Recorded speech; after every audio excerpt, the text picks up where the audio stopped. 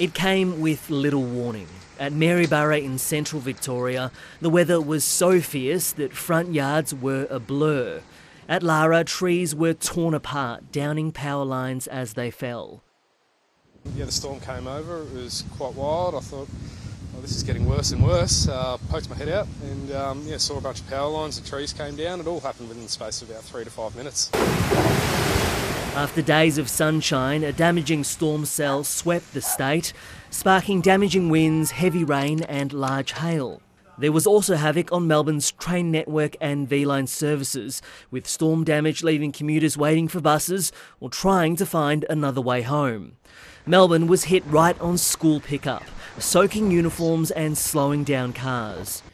We saw gusts of 122 kilometres an hour at Avalon.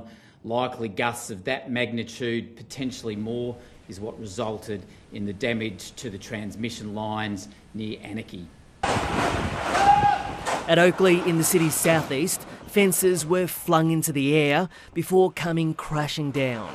At a car park near the popular Eaton Mall, trees lay where they fell, ripped out of the ground.